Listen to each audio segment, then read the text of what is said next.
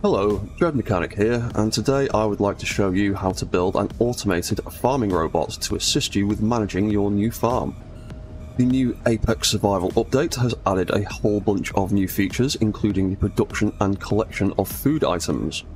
And we can automate a lot of this process using some very simple techniques to help make our lives a little bit easier. This robot is designed to operate in a 1-block wide aisle with a farm plot on either side of it. It will dock up to the farm using a connector on its underside, so you will need to place a small inset connector in the floor. And it will also use a beacon as a reference point for your AI blocks, so you will need to build one somewhere on your farm. This farm design can easily be scaled up to be as long or as short as you need for your particular purposes, so in this tutorial I have built a 9-block long row of farm plots. To start with, we are going to need quite a few blocks for our farming robot, including some conveyors, suspensions, thrusters, event controllers, batteries, AI blocks, a sorter, a timer, a gyro, a sensor, a button, a remote control, a connector, an antenna, and most importantly, some collectors. So in order to build our robot, the first thing we will do is place a landing gear and an armor block. Then we will place our AI recorder block, our connector block, and our AI flight block, making sure that the AI blocks are all facing in the same orientation. And we will also place a sensor facing forward on the front of the AI block. Next, we will place our timer and an event controller on either side of the connector. And we will name them Launch Timer and Docking Connect. Then we will place our suspension blocks facing out with the steering angles set to their maximum settings to create a bit of floor clearance for our robot. We will also set the friction to 0%, we will set the strength to 50%, and we will set the power to 0%. Then we will place our sorter facing down towards the connector so that it pulls all of our food out of the robot. Next we will place an event controller on either side of the sorter, and we will name one of them Harvest, and we will name the other one Docking Detect. Then we will place our forward and reverse thrusters on the sides of the event controllers.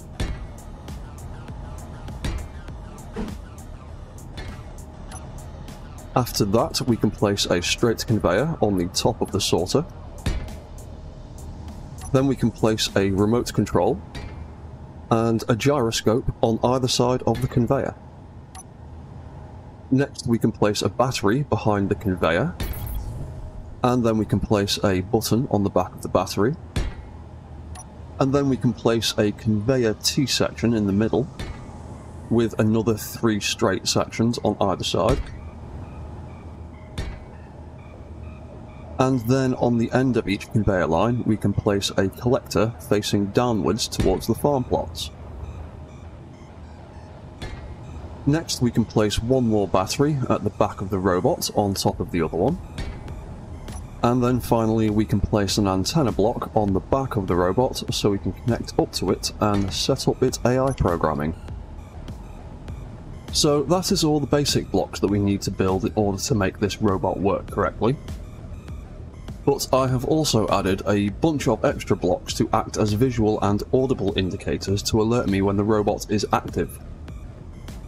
So we can also add a light to let us know what state the robot is in. We can also add a pair of sound blocks to let us know when it has launched and when it has docked. And we can also add a broadcast controller to send us messages on its current state if we are not in visual or audible range. And we can even add a custom turret controller so we can build our robot ahead just for fun.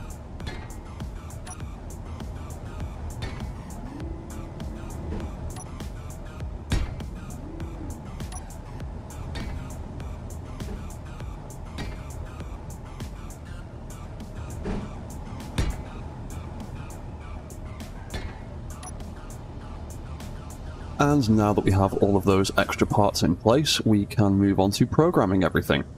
So if we head into the control panel, we can start setting things up. First of all, we're going to need to make a few groups to help condense our programming a little bit. So we'll make a group for our AI blocks, and a group for our batteries, a group for our head rotor and hinge, and lastly, we need to make a group for all of the blocks that we want to turn on and off when the robot docks with the farm.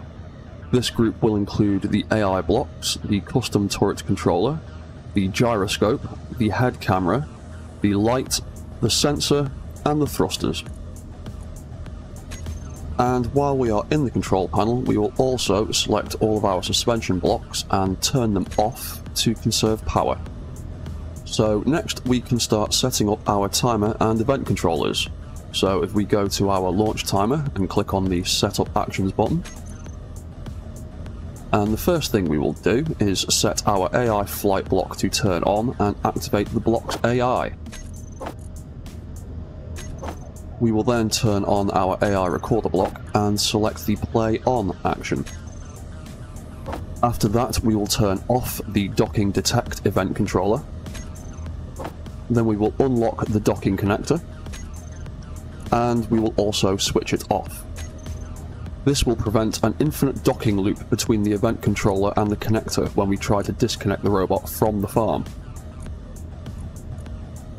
And now we can start setting up our event controllers. So if we go to our docking connect controller, we can set the event to connector lock and unlock, and we can select our docking connector as the trigger.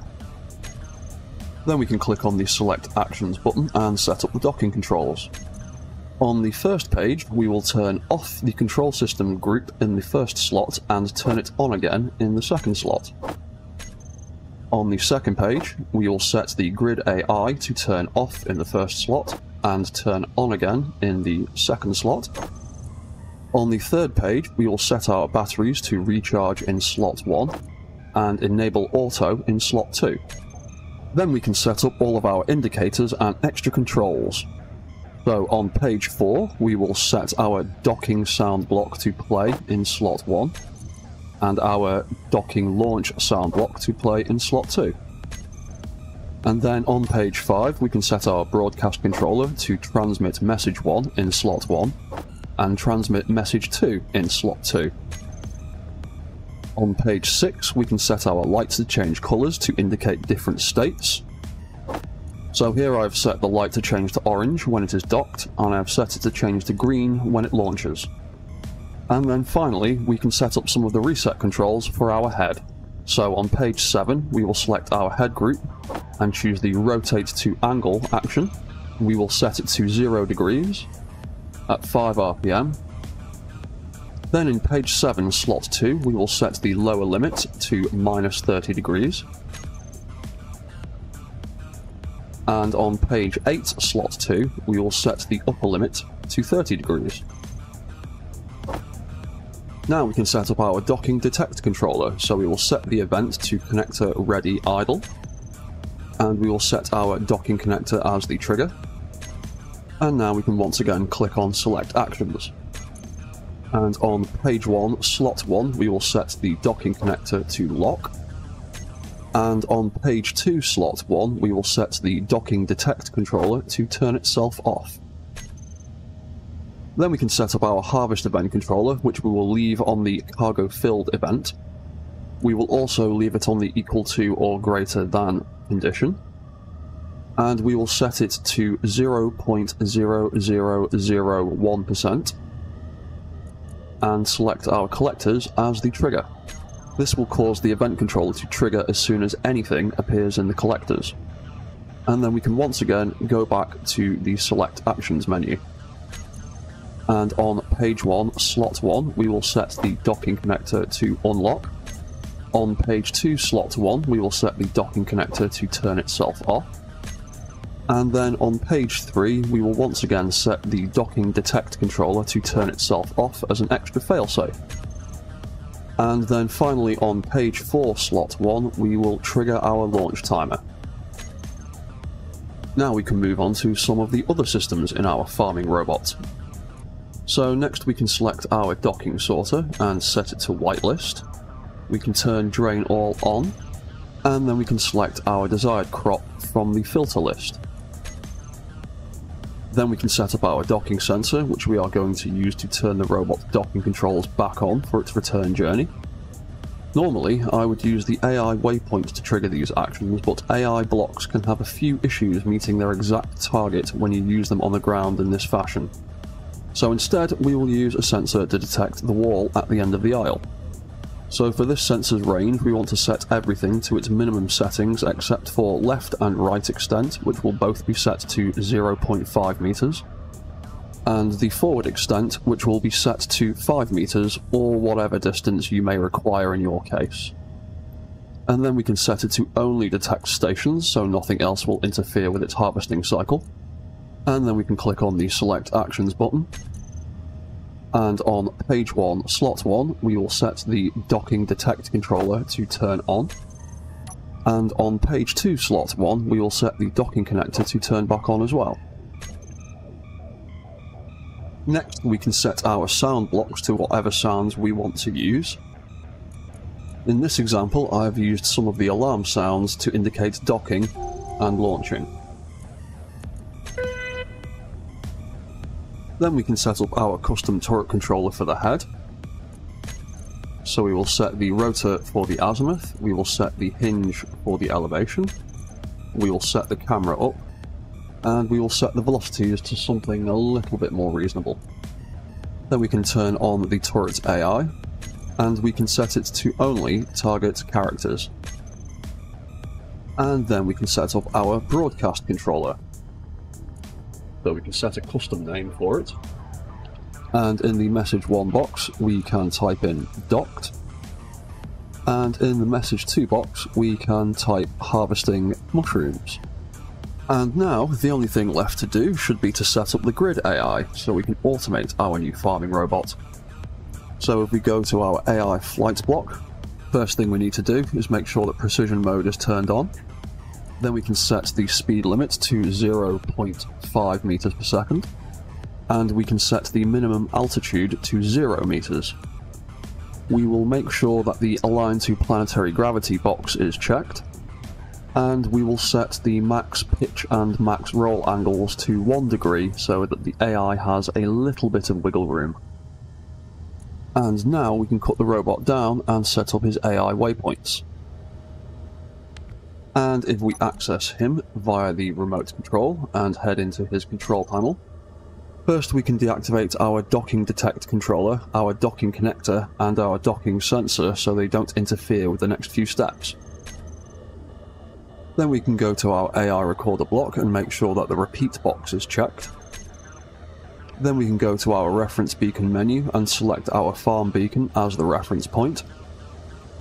Now the waypoints we record will be relative to this beacon, making it easier to relocate our farm robots or when building duplicates from a blueprint. We will then drive down to the end of the aisle until our robot is about halfway past the final farm plot. Again, this is because AI blocks can struggle to reach their targets when used in this way and usually stop just short of the waypoint. So we will record the waypoint slightly further than we normally would to account for this. So we can go back into the control panel, and go back to our AI recorder block, and then we can click on the Add Waypoint button.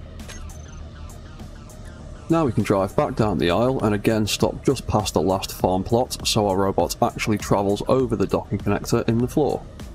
Then we can once again go back into our control panel and back to our AI recorder block, and we can again press the Add Waypoint button.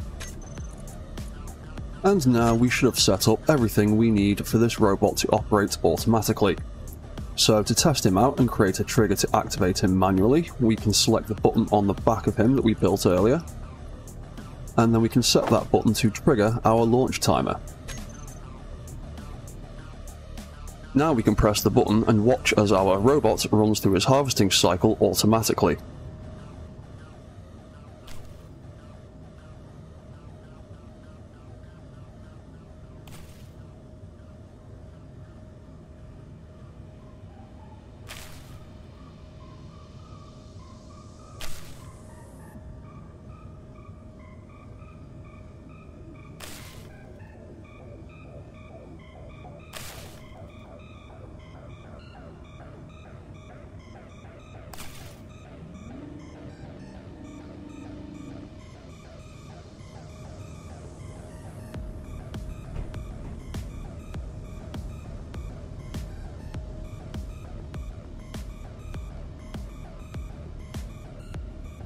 If for some reason he should miss the docking connector on his return journey, he will cycle through the routine and make another attempt on the way back.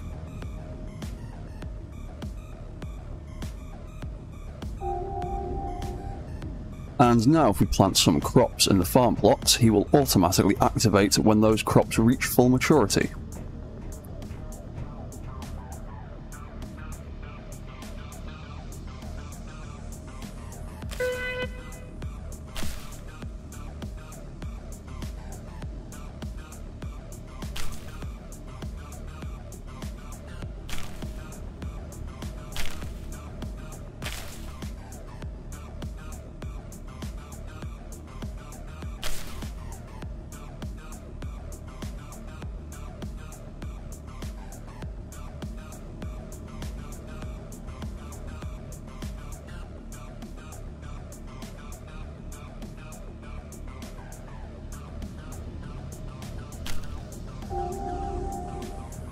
And now that we know that our manual controls and our automation controls all work correctly, the last thing we can do is give this guy a paint job and a little bit of greebling, and that'll be our farm bot pretty much finished.